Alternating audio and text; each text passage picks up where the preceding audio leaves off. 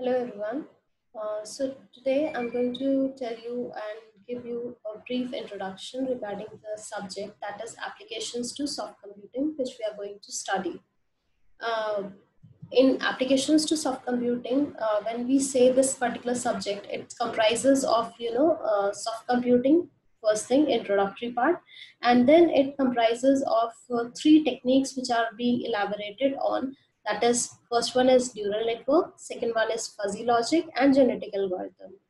The complete syllabus is based on these particular three techniques. The first two units are based on neural network, third and fourth unit are based on fuzzy logic, and fifth unit is based on the third technique that is called as the genetic algorithm. In first unit, we are going to study the introductory part of neural network. That is the introduction, the architecture, the basic biological neuron, artificial neuron, and so many things. Then we have the neural network second part, which is in second unit. It includes the backpropagation network. It includes the XOR problem, linear separability problem, and further memory, associative memory, and scripted memory. In unit 3, we are going to study about the introductory part of fuzzy logic, that is the fuzzy logic 1. Fourth unit, we have the advanced version of fuzzy logic, that is second part, which includes the membership function and the rules regarding the fuzzy sets. And fifth unit is including the complete genetic algorithm. It is the defining the process of a genetic algorithm, the uh, operators we are using in genetic algorithm, and the applications of genetic algorithm. So basically, this is this syllabus of this subject. Now, when I talk about the lesson plan of the subject, I say that I'm just giving you a prox figure of lectures, figure or number of lectures I'm going to cover the units in. That is, first unit will be covered in 11 lectures. Second unit, I'll be taking 7 lectures. I'll be taking 11 lectures on third unit. Then on fourth unit, I'll take 7 lectures, and in complete fifth unit, I'll take 7 lectures. Approximately, it is in giving you the 42 lectures, and there will be inclusion of class tests also. So there will be around 45 lectures and numerical problems considering. Now, you can just see in the basic units, that is network, neural network introduction वाले part में मैंने आपके 11 lectures लिए हैं just to make sure that you make your foundation strong in basics, and I will give you complete time to make you understand the basics of these particular units, because these are the completely new terms and terminologies, techniques for you students. Now, apart from the syllabus, I have just to find out that the two topics are missing in this subject, as you have not studied the artificial intelligence part. So you are not very much aware about the artificial intelligence in detail. You are like aware of artificial intelligence as a just the applications, and you are not aware about it, how it is being used.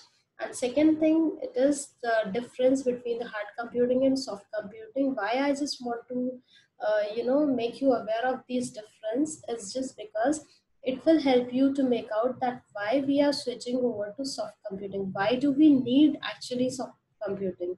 Why hard computing was not enough for us. So this is the basic agenda of this beyond syllabus topics I'm going to cover, and I am going to cover these topics in my lecture sessions only. So now what are the outcomes of this course? The outcomes, I have just prepared 5 outcomes based on each unit. I have defined one outcome. So basically we have 5 units and we have 5 course outcomes. So first unit, on the basis of first unit, the first outcome is at the end of the course, the students will be able to learn about soft computing techniques and their applications. On the basis of neural network unit, we have the students will be able to analyze various neural network architectures. In third unit, we have just the introductory part for fuzzy logic.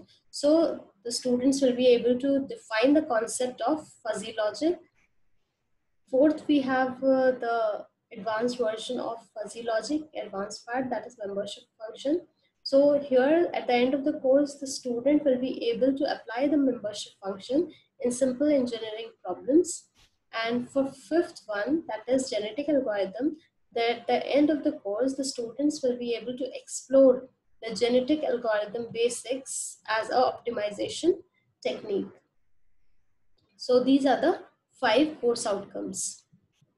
Now I have just included that which textbooks and reference book we are going to use. Textbook maximum students, and which is easy also. I will also prefer that you students can use this particular book as your textbook for the subject, that is S. Rajeskaran and G. A. Vijayalakshmi Pai. This is for neural network, fuzzy logic, and genetic algorithm. All three are covered in this. The syllabus is completely covered in this particular, book. And next book is based on artificial intelligence and intelligent systems. That is by N.P. Padi. That is of Oxford University Press, but it does not complete or consider the complete syllabus as it is from the subject. And we have some reference books also. Simon Hagen for neural network. We have Timothy Geros for fuzzy logic in the engineering applications. And we have Kumar Satish of neural network. Basically, the Simon Hagen and the Kumar Satish is for neural network, and Timothy is for fuzzy logic. So we have next as evaluation scheme for the subject. Internal will be taken from 50 marks, that is maximum marks of internal will be 50, and we are going to take the percentage, that weighted percentage, how much will be considered for marks, that is CT1. There will be 3 CTs, CT1, CT2 and CT3. So all these 3 CTs are of 8 percentage. Then we have 2 home assignments, that is of 3%. CT1 will be based on Unit 1, CT2 will be based on Unit 2, assignment 12 will be based on Unit 3, and CT3 will be based on Unit 4, and home assignment 2 will be based on Unit 5. So in this way we have covered all the 5 units, 3 with the CTs and 2 with the assignments. Then we have sessional test that will be based on Unit 1, 2 and 3, that is of 20% weightage, and ST2 has given 30% weightage, and this is based on all the units, that is complete syllabus. So that makes 50%, 20 for ST1 and 30 for ST2. And lastly, the attendance, that is the weightage for attendance is given as 20%. That's all for this particular subject. Thank you very much.